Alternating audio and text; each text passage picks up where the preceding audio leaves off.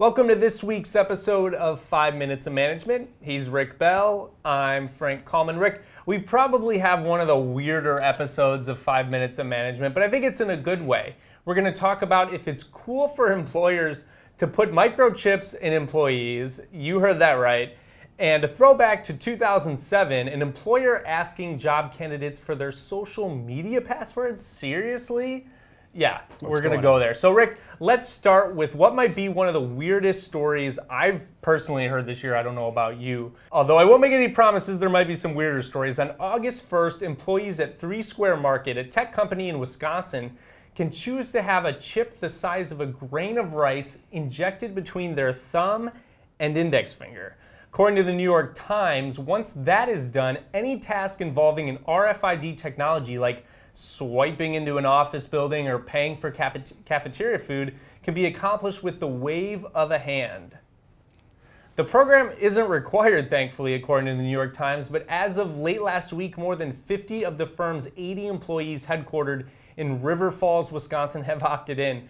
Rick, where do we even start with this? Well, you know, Frank, I'm going to take a little bit different spin on it. I just think it's part of the wave of the future. Now, is everybody going to do it? No, but again, this program is voluntary. So I think that's really important, Frank. That one word, voluntary, is really important. I just see this as being something that we're going to be dealing with in the future. It's not going to go away. 10, 15, 20 years from now, I think this is going to be a lot more commonplace, and it's not going to be a weird story. Yeah, we live in a world where Facebook is talking about developing technology that allows us to type with our thoughts. So I guess this is just kind of where we're headed. Although part of me wonders if this is going to be kind of like the Google Glass phenomenon, where we're a little bit in awe of the technology when it first comes out, but nobody really wants to use it. And also, from my point of view, you know, what's the difference between waving your hand and just waving your phone or waving a company card? You know, it's almost as if they're going so far to put a chip in their hand that doesn't really do that much more than what they're already doing, right? And plus, who wants to have their company tracking them on the weekend? Well, I mean, there's certainly some downsides to it. I mean, you know, you're looking at the possibility of, okay, we're just doing that for you to buy a bag of potato chips, but what's going to happen if you have that chip in your hand a year or 2, 3 years from now? Are they going to be looking at your personal data? So there's definitely a downside to it and a long-lasting effect. I think that there's a place for it in the workplace, and obviously if it's done correctly and properly. All right, Frank, it's time to do some time travel here. Back to the Stone Age of social media, 2007.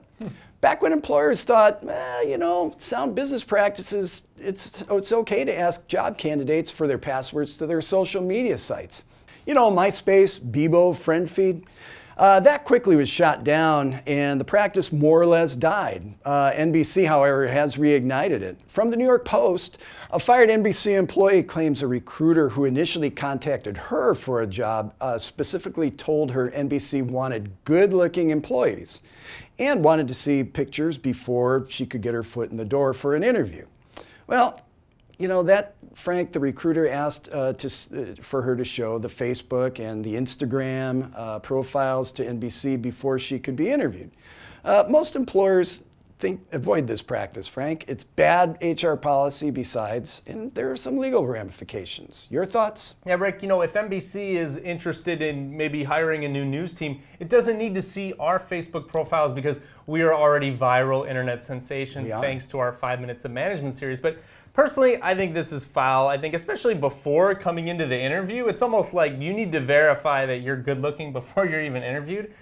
If it was for an on-camera role, I could see how appearance is maybe part of the gig, but if this is for something off-camera, this is way out of line and a little bit creepy. Yeah, definitely. Well, Rick, that's all we have for this week's episode of 5 Minutes Management. Speaking of social media, all of our viewers can follow us on Twitter at Workforce News. Also subscribe to our YouTube page. Follow us on Facebook and LinkedIn. Until next week, he's Rick Bell. I'm Frank Coleman. We'll see you next time. And I'm waving to shut off the camera with my microchip in my hand.